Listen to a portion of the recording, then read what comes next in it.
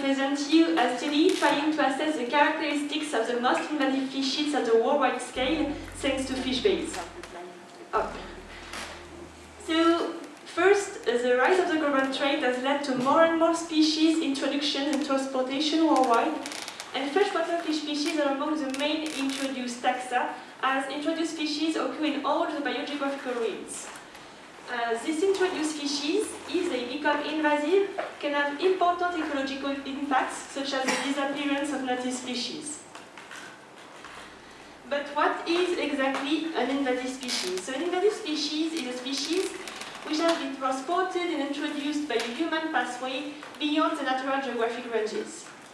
Then, the species has to establish in the new environment, which means reproduce and spread, and then the species has impact. The success of each step of the invasion is not to be influenced by several drivers belonging to species characteristics, such as, for example, the ecological tolerance of a species, ecological characteristics, such as the ecological proximity between the native and the introduced environment, and socioeconomic characteristics, such as the human use of the species. So, it is really important to know which characteristic will influence the invasion in order to effectively prevent and manage future invasions. And to do so, we need to use approaches combining these three types of drivers. Nonetheless, to the present day, several papers are studying the invasion success drivers, but they mainly focus their analysis at the local scale on a limited number of species, taking into account only one type of drivers. And even if these studies are at the global scale, they mainly focus only on one step of the invasion, and mostly the establishment step. So, our aim in our study was to determine the characteristic of the invasive freshwater fishes at the global scale, using 840 freshwater fish species, taking into account the three types of drivers and the three steps of the invasion. So, to do so, we determined the characteristic associated with freshwater fishes that were the most successfully introduced, established, and which have ecological impacts worldwide. And to do so, we use the introduction status and the number of countries where the species have completed each step of this invasion, thanks to the data available in the FishBase database. And in order to use the three types of characteristics, we built a database containing 14 variables. So first, we gather information about the species characteristics. So we collected variables about the way of swimming of species, and we hypothesized that the hydrodynamism and the pectoral fin position are linked with the ability of species to colonize, to spread, and so to establish. And we also collected the parental care, the total length, the main diet, and the number of diets. That are 4 variables that have already been linked with the establishment success in the literature. And finally, we also collected the species order that we use as a potential surrogate for missing characteristics. Second, concerning the ecological characteristics, we collected the main native bioregions and the number of native bioregions, and we hypothesized that these two characteristics are linked with the introduction chances and the propagal pressure. We know that some regions are more prone to import and export the fish species. And we also collected the temperature amplitude and the maximum temperature in the native basins that we use as a proxy of the temperature tolerance, which have already been linked with the establishment success in the literature. And finally, we collected socioeconomic characteristics. We collected 7 introduction pathways that are known to be linked with the characteristic of the species introduced. We also collected the number of pathways, which we hypothesized to be linked with the propagal pressure. And we also collected the use by human status that is known to be linked with the chance to be introduced. So once that we have our database, we can begin our analysis. So first, using the introduction status in FishBase, we determine what are the main differences between the introduced and the non-introduced species. To do so, we compared each characteristics using all the species globally and using each introduction pathway separately. So for example, we compare all the species introduced through the aquaculture pathway with all the species not introduced through the aquaculture pathway.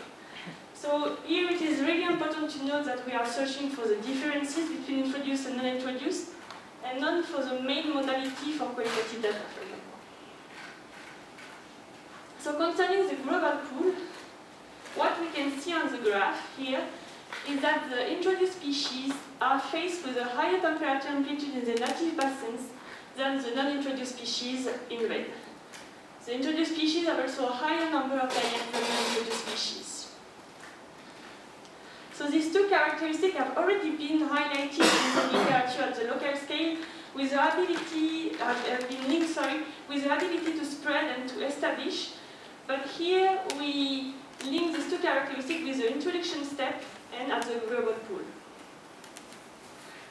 Then concerning the parental care, so just to explain, the non-guarder category corresponds to the lowest level of parental care and the BOREA category to the highest level. And what we can see is that in blue here, the introduced species are more represented in the guarder category than the non-introduced one. And here again, strong parental care have already been linked in the literature with the establishment success, but only at the local scale.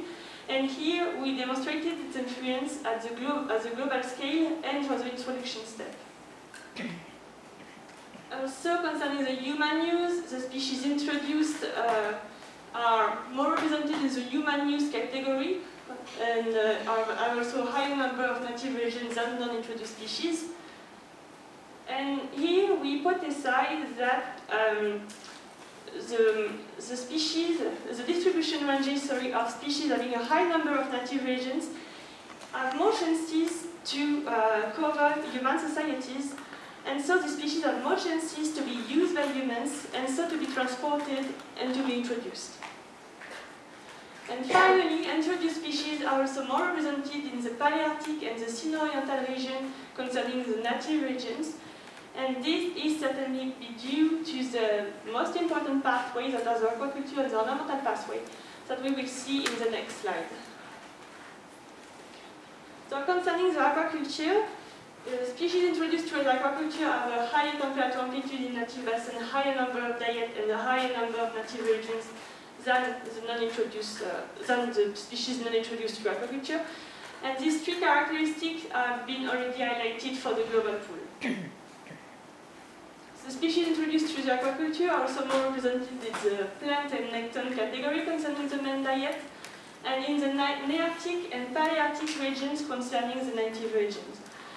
This point can be explained by the fact that the Nearctic and the Palearctic regions are economically well-developed regions and are also more prone to import and export species for aquaculture and so to introduce species. And quickly, concerning the ornamental pathway, the species introduced through this pathway are rather small species coming from tropical regions, which corresponds to the description of the most popular aquarium fishes and so to the species that have the most chances to be transported and introduced. So just to summarize this first part of this analysis, what we can see is that there is multiple characteristics specific to the introduction step, such as the high temperature amplitude, number of diet, and number of native regions. And there is also differences specific to pathways, such as the native regions and the main diet. So now we can move on to our second analysis. So here we use a number of countries where the species have been introduced, established, and have impacts into the FishBase database. And we determine the characteristics of the species introduced, established, and having impact in many countries. So to do so, we use generalized linear models. And here are the models for the global pool. So what we can see is that our model for the introduction and the establishment step have a good explanatory power. We will see also that these two steps have quite the same results. So here are all the variables that have a significant influence on the number of countries where the species are introduced or established. And here are all the variables that have a positive influence on the number of countries where the species are introduced or established. So what we can see is that species introduced and established in a high number of countries are rather a high number of introduction pathway and are rather introduced through the fishery and the aquaculture pathway. This can be due to the fact that these characteristics are linked with a high propagal pressure.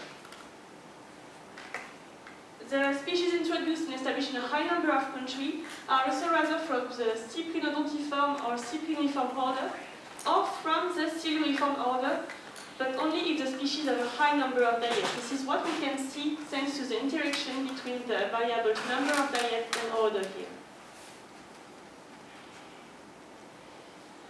Species introduced and established in a high number of countries have also rather a high level of parental care and a high number of diets. And here again, this is two characteristics that have already been highlighted in the literature at the local scale, but only for the establishment step. And finally, what we can see is that species established in a high number of countries are rather lateral pectoral fin position, reflecting its use for the propulsion. And what we can hypothesize is that these species have a higher ability to spread and so to establish. Concerning the negative effect, there is only the order and the interaction between the order and the number of diets which have a negative effect on the number of countries where species are introduced or established. Take a look now at the impact step. So here, what we can see is that the results are really different from the establishment and the introduction step. Here again, certainly due to the fact that these characteristics are linked with a high propagal pressure. So quickly, concerning the aquaculture pathway, here it seems that it is the order which is an important characteristic, because the Cypriniform and the Siluriform species order are introduced and established in a higher number of countries than the other species. And this can be linked to the fact that these two orders are the main order used in aquaculture. And also, concerning the ornamental pathway, here it is the native region, which seems to be the most important characteristics. The species native from the Sino-Oriental and the Neotropical regions are introduced and established in a high number of countries. Here again, it corresponds to the species which are the most popular in the aquarium trade, so which have more chances to be introduced and established. So, what we have seen with this study, so first, this study was at the global scale, using a high number of species, using the 3 types of drivers and the 3 steps of the invasion. And thanks to this study, what we highlighted is the importance of drivers that was only highlighted at the local scale before, such as the parental care and the number of diets. We also highlighted new important characteristics, such as the position of the pectoral fin, for example, for the establishment, or the number of pathways for the establishment and the introduction. We also highlighted differences between pathways. For example, the important characteristic for the aquaculture pathway is the order and the native bioregion for the ornamental pathway. And finally, we highlighted that important characteristics are similar between the introduction and the establishment step, but are very different from the impact step. So these results can have several implications for future model prediction of future or the management of future invasion. And just to finish, I would like to say that this kind of project cannot be possible without a freely available database such as FishBase. So we'd like to thank all the people working on FishBase to make this kind of project possible. So thank you for your attention. If you have questions, or even if you have idea how to interpret my results, because it is a work in progress, I will be glad to hear you. Thank you.